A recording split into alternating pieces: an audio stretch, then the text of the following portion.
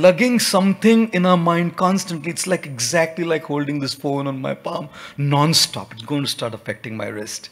PTSD, right? Post-traumatic stress disorder. Just so much in there. Just like this all the time. This is exactly what I'm doing to my mind, exactly what I did to my palm. My memories, my anxieties, my past impressions is doing this.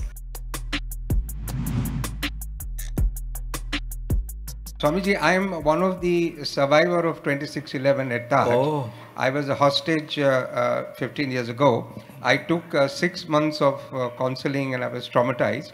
Now, taking that clue forward, most of us in this room would like to know about how does one address the issues relating to daily life of stress and trauma, and two things that we all would like to take away from here, Swamiji. Thank you very much.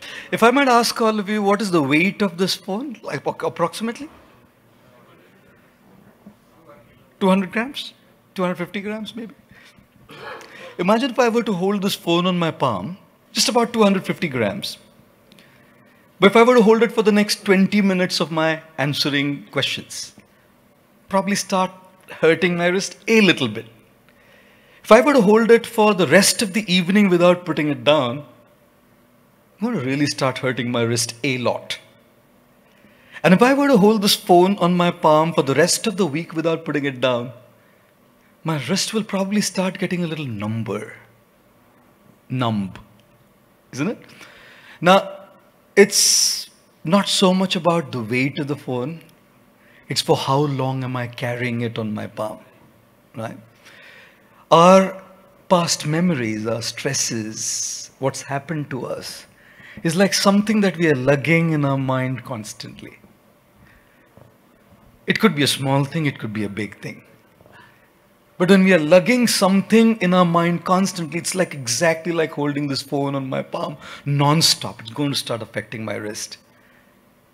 If I'm going to think about this relative of mine, friend, this book, the stories in my book, Energize Your Mind, the second book, where I talk about how this relative of mine came up on my father's funeral day. My father's body still lying there, and this gentleman says that I was the cause of my father's death in front of everybody. Now, who has gotten an insult like that?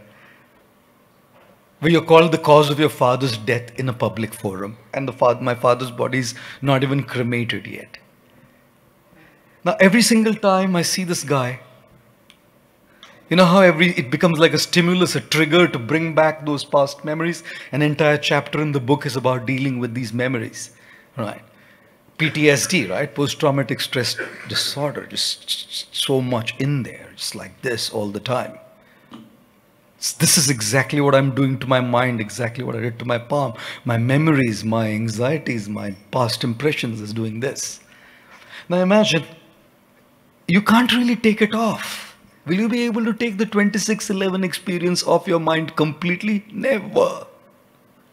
Will I be able to take out that statement that this gentleman made about my father's death, saying I was the cause of my father's death? Never. And each one of us has our own stories and memories and impressions that we have in our mind. We're not going to be able to take it out of our minds ever.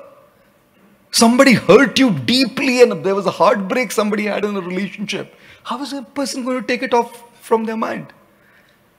You cannot take it off completely, ladies and gentlemen. But I know one thing.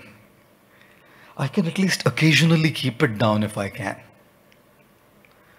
That'll make my wrist feel a little better because it's going to come back up again. Here I've consciously chosen to put the phone down. It's not jumping back on my palm. But in my mind, I might consciously try to purge my thoughts out, but it's going to come back in my mind again. But even if for those 20 minutes, an hour, a day, if I can keep it away, my mind is feeling relaxed and better. Which is precisely why a mental detox is extremely essential and imperative to be able to keep a stable frame of mind. And how does one detox one's mind? There's so many ways to do it. Meditation, of course, is one way to do it. But one very, very, very powerful way to do it is journaling. Journaling. Journaling is an extremely powerful way of pouring out everything that you have in your mind on paper And absolutely doing it free flow. No editing, no censoring. If I get a swear word, I'm writing a swear word there. Just make sure whoever you're using that swear word for doesn't get the paper in their hand. That's all you'll need to make sure. So you burn it, tear it, throw it, whatever you need to do, but let it come out. There's tremendous power and potential in taking this out, right? And again, journaling doesn't ensure it's not going to come back up again. But the very fact that you have a relaxed mind, even if it comes back, you're in a better position to deal with it because you've taken it off for a while. Now imagine if the phone were on your hand and you were just not able to take it off at all, even after journaling. I'm just going to hold this microphone like this. You mind doing that? Thank you so much. If the phone is like this, imagine if somebody else puts a palm down there and shares that burden along with you. Now your wrist is taking half of the weight and somebody else is taking half of that weight. That is the power of confiding, opening your heart, sharing your troubles with somebody and seeking help. You know what? The one thing that I always love to say, we don't have to struggle alone. Do we have to struggle alone? Why are we in our own shells? Why are we thinking I have to do it myself? There is help available if we seek it.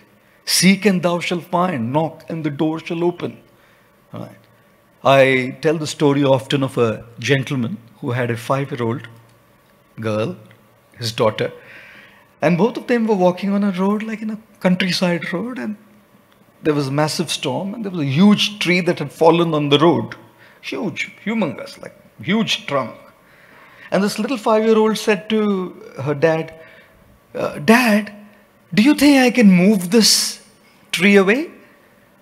The father said, yes, darling, if you use all your strength. So the girl went and gave every bit of her energy to push the tree. Obviously, the girl was a 5-year-old, the tree was huge. It wouldn't move. She came back to the father and said, Dad, I can't move it. The father said, darling, I told you, if you use all your strength, you can most certainly move the tree. She went again, tried, she couldn't, exasperated, frustrated. She came back to the father and said, Dad, I can't do it. The father said, look, darling, I told you to use all your strength and you're only using yours. Is your strength alone all your strength? No. I am here as your father, right?